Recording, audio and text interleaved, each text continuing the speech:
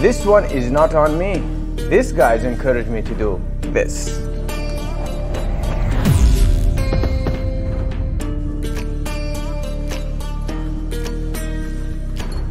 So I guess, thank you guys. All that coming up. Warriors around, don't get caught in the mosh pit. Fuel to the fire, ain't nobody can stop it. Trouble in my city, but you know I'm across it. Got a 40 on my hip and I'm liable to spark it. Throw down these hits. Hi everyone, this is Dyson. My pleasure to be here. And without further ado, let's begin. You see, we have this scene from previous tutorial here. And of course, without the rider. And we have this dop simulation and with this transition crowd from running to the ragdoll, and we have this trigger as you can see, and we're gonna use that.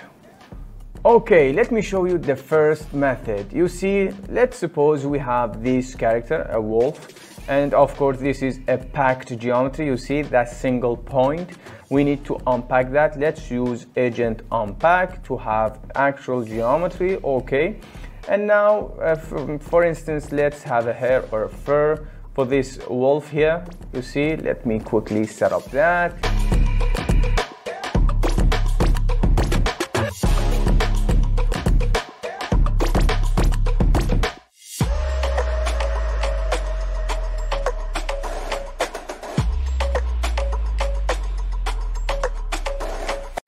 And yeah, now let's have a Vellum hair configuration, of course, and the Vellum solver, of course, ground plane, and let's play. You see, that's okay. The hair is not attached to the wolf, of course. We need a Vellum constraint attached to geometry. Let me do it. And of course, we need to connect this one in there. And as you can see, that went okay. The main question is here, how we can attach this Vellum object, the fur for example, to the crowd. Okay, for that we need of course agent layer. Let me create that, and of course let's connect the Vellum object, not the Vellum solver, to this one. Of course we have a warning here. We don't have any name attribute. Let's enable that in the Vellum pack. We need to pack this Vellum object, of course. And now we have this warning, your shape geometry is time dependent. That means our shape geometry, that's will be the wolf, it's animated, so that will cause a problem. Let me do a time shift here, and let's delete the channel, and let's freeze this geometry. You see, voila, all this warning is gone. Okay, as you can see, our layer is not shown on my agent, the wolf here. For that, we need crowd assign layer. This is straightforward. It will assign the layer to the crowd. As you can see, let's select the layer, and of course, let me make it bigger. I had this issue, the scale issue with the wolf in the previous lesson. And of course, as you can see, we have this layer. And now we have this awesome percent select. We can randomly assign this layer to the crowd, not the whole crowd. So, and with that, of course, let's simulate and see what we have in the DOP network. You see that this is a weird simulation, I know, but stay tuned. We're gonna fix that later on.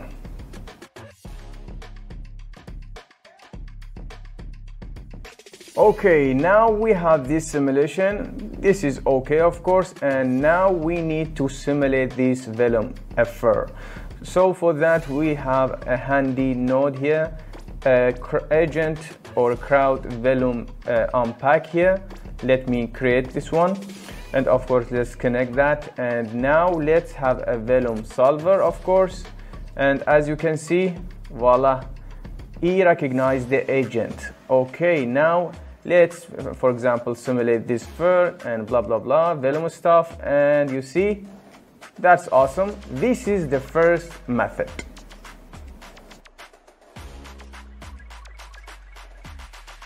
I guess so far so good.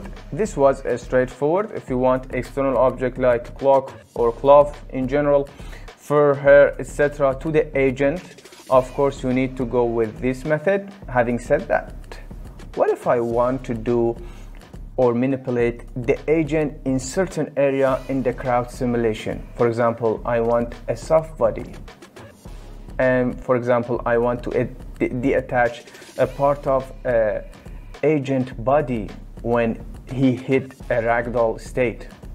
That's interesting. In order to do that, of course, after the crowd simulation, we need to lay down an agent unpack. We need the actual geometry, okay? And of course, we need the name attribute to separate these agents from each other. And of course, now we need a for loop for each loop. I wanna create a group for each agent here, as you can see. That's cool. And now, as you can see, we have this group, and let me delete this part of the agent, and you see that. Okay, now let's have a Vellum tetrahedral for the soft body, of course. And for the sake of this demonstration, I want to go with one agent to show you guys here. And you see, after that, let's have a Vellum solver, ground plane, of course, and let's hit the play.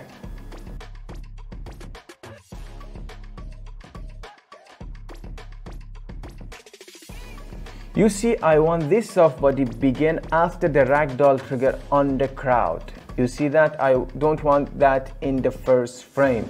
And this one, of course, it's different for each agent. How we do that? That's so challenging, of course, and took me a lot to solve.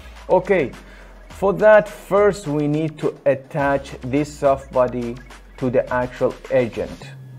Let's go with Vellum constraint attached to geometry, and let's do that. And of course, you see, this soft body is attached to our animation, to the crowd simulation, and that's good.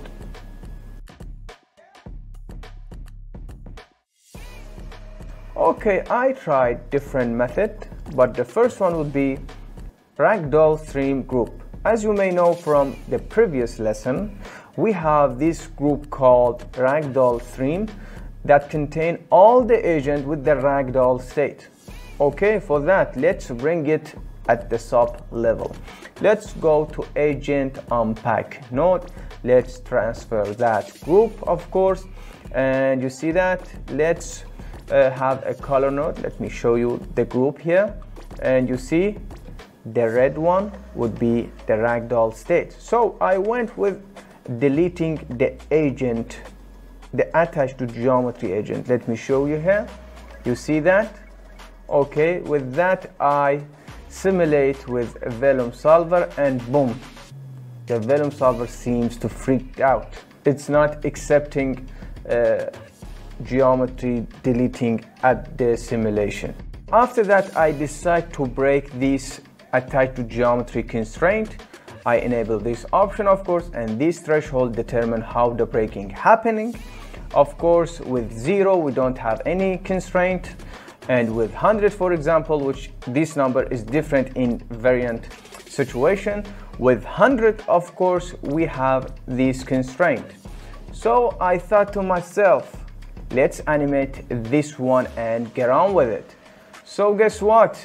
I animated that, but Vellum not accepting animated constraint parameter. So what we're gonna do? Okay, with the breaking threshold, I noticed something cool here.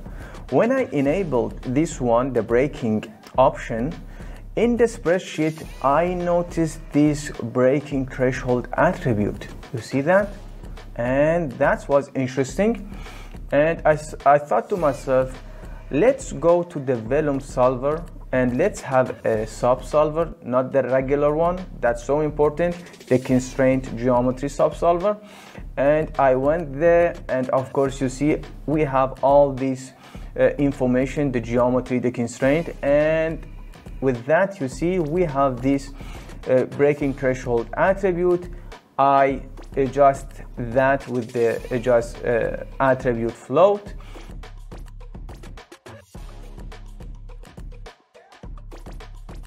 and you see, and of course I animated that, and I wait to simulate, and of course it's worked, and that's awesome. You see that? So we have this animated parameter in the sub solver. So after that, I didn't want this parameter constant for all agent, otherwise it's not respect the Ragdoll variant state. So I wanted a group for this adjusted attribute float. So guess what? I went to the subsolver, of course, and I created this null, and I brought this group with the group transform, of course. And as you can see, this attribute is primitive. We need to promote that group from point to the primitive, and of course we need to overwrite that in case we had this attribute before. And you see, voila, it's worked. And I didn't believe that. You see that? I love it.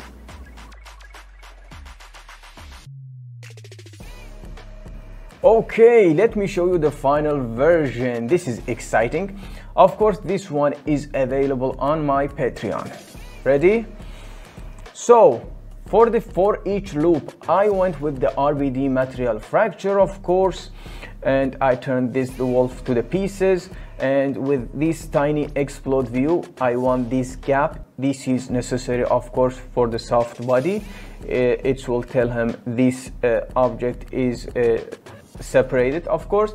And with that, I guess I select this inner concrete group, which created by RBD material fracture, and I turn that, of course, to the vellum fluid for the blood, and I merge these two objects, soft body and the vellum fluid, and I have this result. Awesome. And with that, I switched this vellum solver result with the crowd simulation with this group transform. I delete that in here, and I enable Vellum solver after crowd trigger, of course. And with that, you see, this is the result. And I guess thank you guys for the suggestion. I had this fun, and see you in the next one. Goodbye.